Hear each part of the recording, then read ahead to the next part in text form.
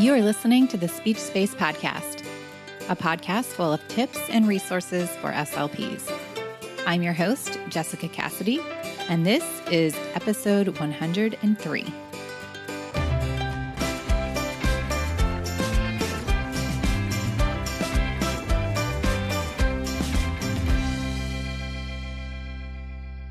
Today, I'm going to be discussing Gestalt language processing and how to effectively and respectfully support our clients who are Gestalt language processors. Before we get started, I wanted to mention that this podcast is brought to you by the Digital SLP membership site, which is a site that features time-saving, interactive digital resources that are all teletherapy platform friendly. You can learn more or sign up for a free trial by heading on over to thedigitalslp.com/digitalslp. I also wanted to let you know that I wrote a recent blog post about Gestalt language processing as well. And in that blog post, I provided some tips for how to determine if a child is a Gestalt language processor. And I outlined some brief general principles for speech therapy with Gestalt language processors. In today's episode, I'm going to be focusing more on the developmental stages of Gestalt language processors and some ideas for how to work with learners at each stage. I'll also talk a little bit about what not to do with Gestalt language processors. My hope is that the blog post and today's podcast episode will kind of complement each other, and I'll be sure to link to that blog post in the show notes in case you would like to check it out. The term Gestalt language processing may be unfamiliar to some of you who are listening, so I'm going to start off with a quick definition. A child who is a Gestalt language processor communicates using chunks of language that they have heard from people in their environment or from, say, TV shows, movies, songs, or other media. These chunks are also sometimes called gestalts, scripts, or delayed echolalia. Gestalt language processors move through predictable stages of language development, and ultimately they are able to break down gestalts into words and create flexible sentences with those words, but sometimes they need extra support to get to that point. Many, but not all, autistic children are Gestalt language processors. In contrast, many neurotypical children are analytic language processors, and their language development progresses in the way we probably all learned about in graduate school. They start by babbling, and then they move on to words, then word combinations, and ultimately then sentences. The key idea to remember here is that when Gestalt language processors communicate using scripts, they are communicating. If we're not quite sure what they're communicating, then it's our job to figure it out. Now, I have to say, this is a really exciting time to be an SLP working with Gestalt language processors because there are so many great resources and materials out there to help us learn best practices for supporting them. But the concept of Gestalt language processing and functional echolalia is not new. Barry Prezant and Ann Peters started writing about it back in the 1980s. However, in the 1990s and early 2000s, echolalia research focused heavily on how to stop children from using echolalia. Then, in 2012, Marge Blanc's book, Natural Language Acquisition on the Autism Spectrum, was then published, and it went into detail about how to evaluate and support Gestalt language processors and set the stage for the conversation to shift again.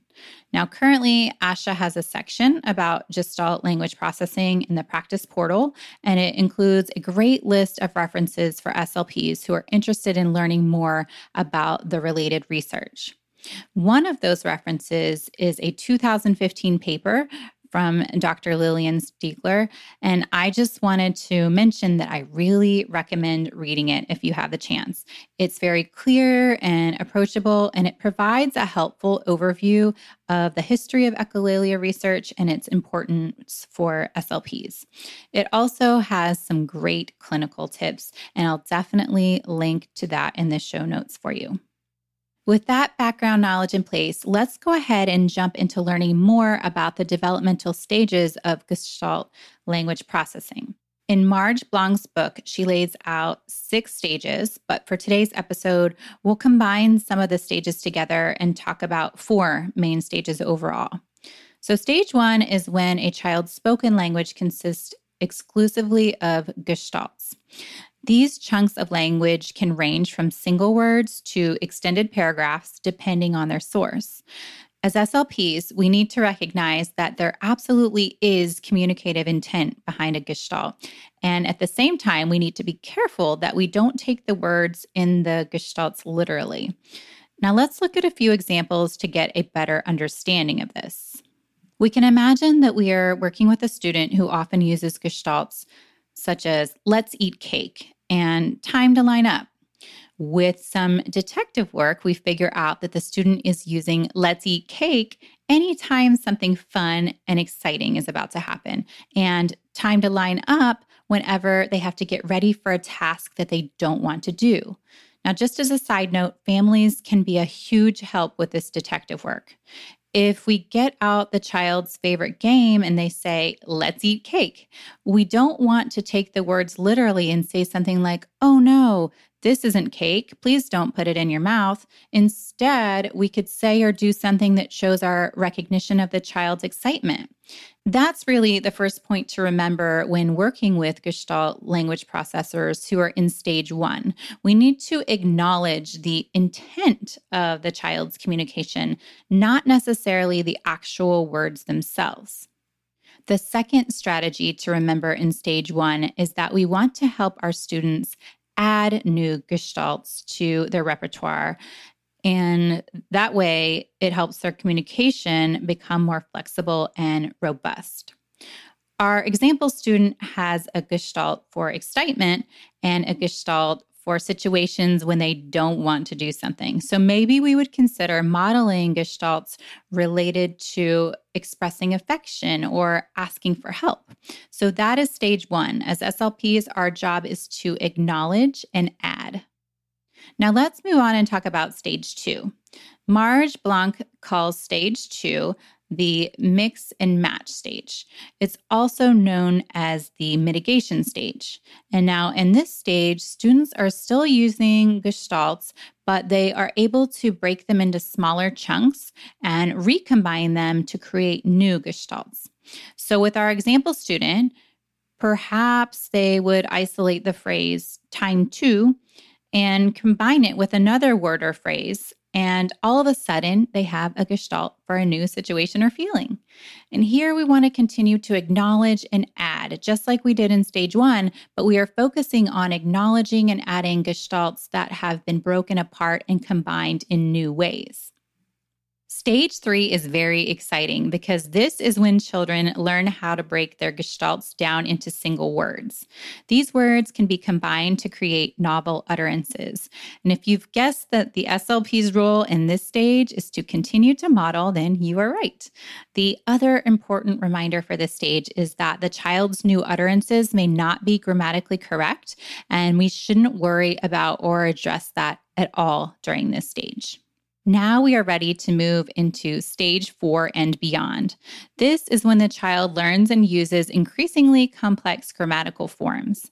At these stages, it's important to remember that although your student's communication is starting to sound more like language from an analytic processor, your student is still a Gestalt language processor, and your role is to continue to model and follow the child's lead as much as you can.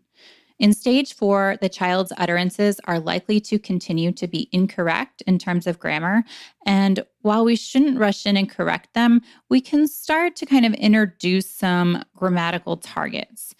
Lillian Stiegler recommends using developmental sentence scoring as a way to choose appropriate targets. Now that we've covered the 4 main stages, let's talk a little bit about what not to do when we work with Gestalt language processors.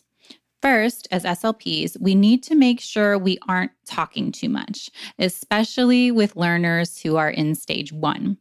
We need to provide some space to actually hear the child's gestalts and do our detective work to figure out what they mean. Now, this can get a little tricky as students progress through the stages because we do need to include lots of modeling. We just have to be thoughtful about it. Second, we should never ignore a child's gestalts. This can also be tricky because sometimes a child will use a gestalt and we don't understand its meaning. That's not necessarily a problem, though. We can still respond by smiling, nodding, or giving a general response, like just saying, okay. Third, we need to make sure that we don't treat Gestalt language processing as if it's a severe speech sound disorder. Sometimes a student's Gestalts will be unintelligible and will sound like a long string of jargon. And if we think about why this might happen, it really does make sense. Imagine if, say, a 3-year-old is using a multi sentence script that they originally heard an adult say in a movie. Of course, a 3-year-old is not yet able to produce all of those sentences clearly, so it comes out sounding like jargon. The key here is to listen to the child's intonation for a clue and not jump in and try to make the gestalt intelligible. Thank you so much for following along with this episode. I know that it was a lot of information, but we really just scratched the surface. This is a very rich and complex topic. If you work with Gestalt language processors, I highly do recommend checking out the books, articles, and other resources that I referenced earlier in this show to deepen your learning. And like I mentioned, I will make sure that I link to all of those in the show notes from today's episode. If you enjoyed today's podcast, I would love it so much if you would take a moment to leave a 5-star review to make it easier for fellow SLPs to find this show. I release new episodes twice a month on the first and the third Tuesdays.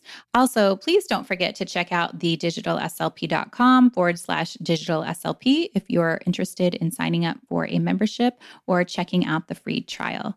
Thank you so much for tuning in today.